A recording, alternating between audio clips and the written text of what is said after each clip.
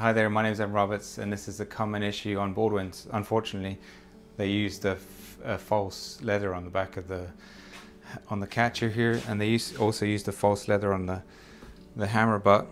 So a lot of these pianos are out there in the wild or in houses, and it clicks. If you hear a clicking noise on a Baldwin, it could be the jack is hitting here. When the jack hits, let's say this piece of wood is a jack, which is not, it's not, it can click on the back of here. So what we're going to do, I've tried replacing the leathers, but it's a big job. So what we're doing is we bought a pack of hammer butts, and we're cutting off the bridle strap because they're too short. Then the other ones, the original ones, are longer than this. The original ones are coming all the way out to here, and the new ones are coming up to, we have to shorten it too much. So what we're going to do is just cut off the bridle strap, put a new one in, the cork one, which is quite easy to install. The good thing is it has a hole for a cork one, and then we'll reinstall. Here's one that we've done. So this is one that I haven't glued in yet, but the height is exactly the same. So all we've had to do is change the bridle strap.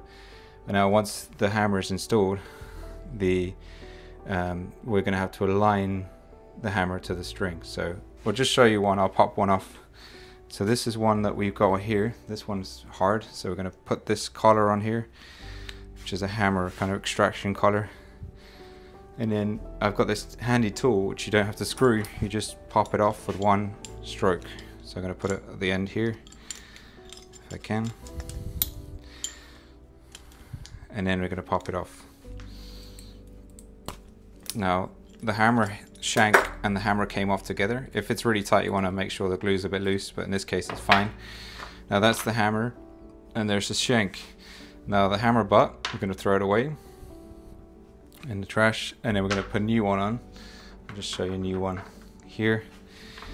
Now we're going to glue in with wood glue here, or hide glue maybe. I think wood glue would be better.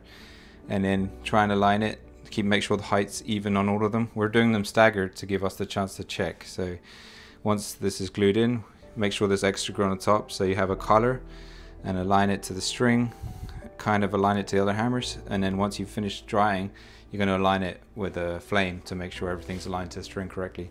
And you have a new leather, and you have a new catcher leather as well, and the new felts obviously, and even a new flange. It's much faster.